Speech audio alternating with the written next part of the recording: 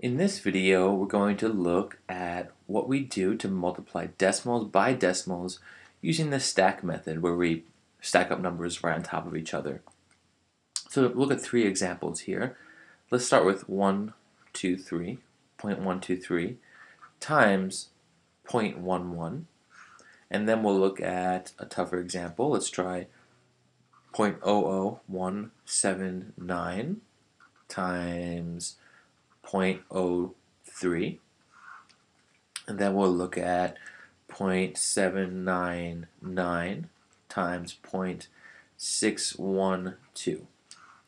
Okay, so we're going to use what we've been talking about in the past videos, which is a technique to recognize that you can solve these as if there is no decimal point, find that answer, and then count the number of significant digits. In this case, it's 1, 2, 3, 4, 5. In other words, count the digits before the decimal point that actually change the value of the number. The only example of a non-significant digit right now that we're going to look at is if I had a bunch of zeros after the numbers. These don't really affect my answer, right? They don't change the value. They're just adding nothings over and over again.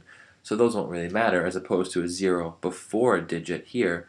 When you take 0.03 versus 0.003 and so forth, adding these values does matter because it makes our number smaller and smaller. But adding zeros after our significant digits won't really matter.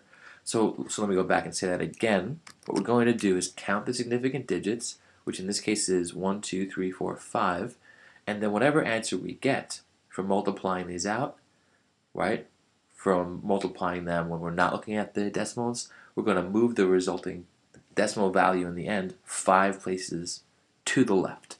And I think we'll look at that. I mean, once we see it, I think it'll be much clearer. So let's multiply.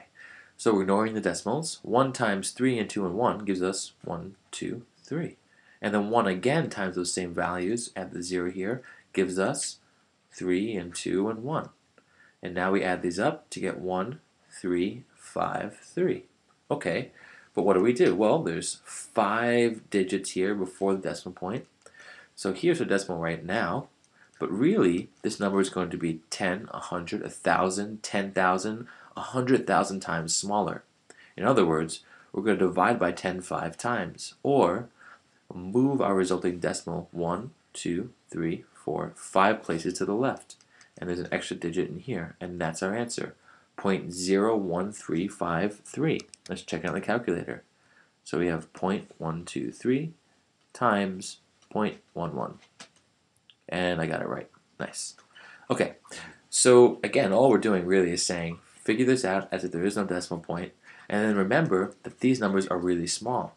In fact, this number is 100 times smaller than 11, which is what we're pretending it is when we start, and this number is 10, 100, 1,000 times smaller than 123, right? In other words, 3 decimal places to the left, because every time we move to the left, our number gets 10 times smaller. And then we're just saying in the end, well, overall, if this is 100 times smaller and that's 1,000 times smaller, the product should be 100,000 times smaller than as if we're just multiplying them. And we did that here.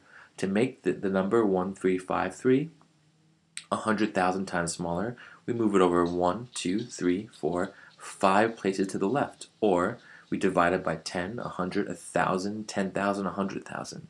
And that's my reasoning for why this makes sense. So let me clear this space off.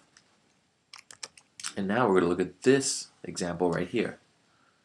Okay, so now this looks nasty because there's all these zeros here, but I'm going to pretend that this is really just 179 times 3. And then in the end, again, I'm going to count those digits before the decimal point. So how do I do this? Well, take 3 and multiply it by 9. We get 27. Take 3 times 7, get 21, plus 2, 23. 3 times 1 is 3, plus 2 is 5.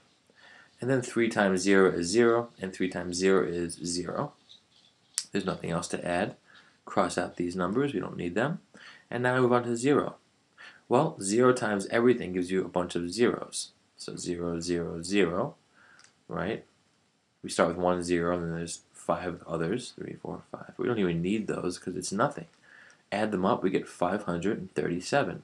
But that's not our answer. That's the answer to 179 times 3. But 0.03 is 100 times smaller. So we have to move this product at least, right? We have to make this product at least 100 times smaller and move our decimal point to the left twice. 1, 2. But that's not it. We're not done yet because 0.00179 is a lot smaller than 179. It's 10, 100, 1,000, 10,000, 100,000 times smaller than 179. So we have to move this decimal another 5 times to the left. And let's just say that we're going to be adding in a lot of zeros here. We can predict how many. Every time I move this, it's 1 hop. And the first hop's already taken up by 5. So there'll be 4 other hops or 4 other zeros here.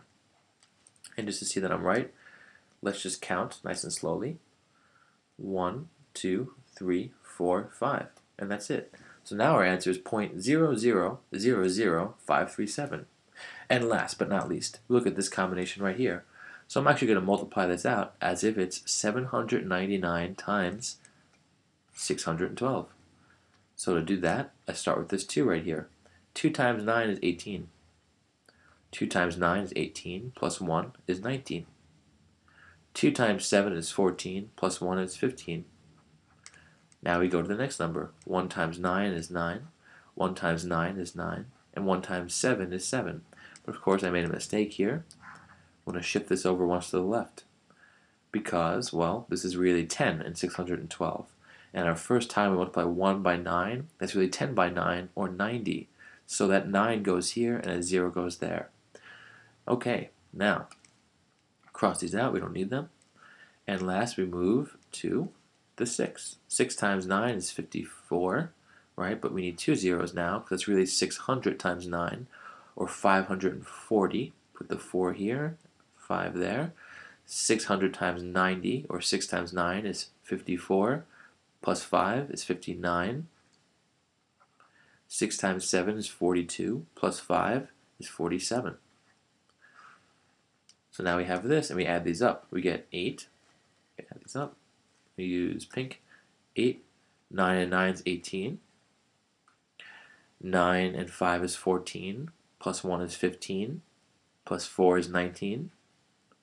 9 and 7 is 16. 17, 18. 7 and 1 is 8. And 4. So now, what do we do? Well, there are 3 digits here and 3 digits here before the decimal point. So we really multiplied 799 by 612. This product should be, well, 1,000 times smaller than 612 and 1,000 times smaller than 799.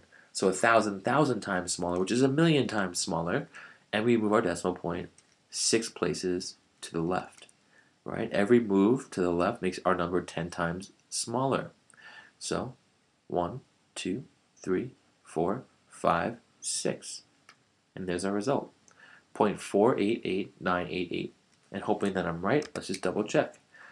0.799 times 0.6112.